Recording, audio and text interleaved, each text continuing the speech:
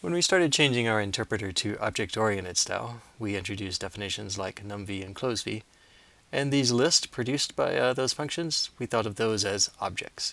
So this list was one object, and when you call closv and get this kind of list, that was another object. Within those objects, we thought of these lambdas, these functions here, as being the methods of the object, which you could find by the name.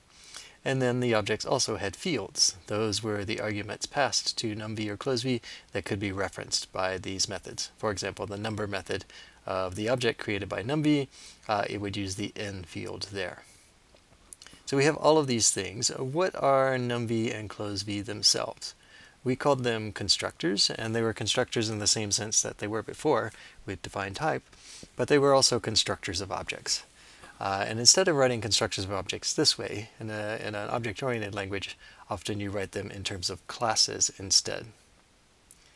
When you move to classes, it turns out they can play two roles. One of them is this constructor role, this object construction role, where if you have a class snake, then you can use new on snake and create many different instances of the snake class, many different objects that are instances.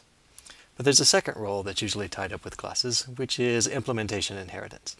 So here we can define rattlesnake, extending snake, which means we can take advantage of some of the methods already written for snake, and we can refine them, replace them, reuse them as we implement rattlesnake.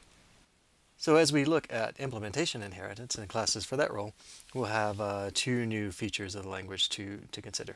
The inheritance of methods, which is the reuse of method implementations in an extending class, but also static method dispatch, which happens when the rattlesnake class here calls super to invoke one of the methods implemented in snake.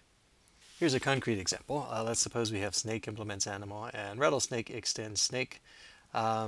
And let's suppose there is an endangers method, and rattlesnake refines the endangers method. But in the process of refining it, it also chains to that old implementation, that existing implementation in snake. So when we create a new rattlesnake and we ask, we call the endangers method on that rattlesnake, then of course it goes to the method that's defined in rattlesnake, and that has to be determined dynamically in the sense that A is just declared to be an animal, and so it's at runtime we see that the animal was a rattlesnake, and that is a dynamic dispatch to this method. Similarly, endangers takes just an animal, we don't know what kind, and so we ask whether it has a thick skin or not. That is a dynamic method call to find the method that applies to that object.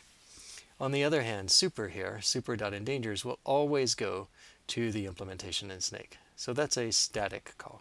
We don't have to wait to runtime to see what the object is to know which method that will be invoked. And as we implement classes, then we'll consider both dynamic and static calls.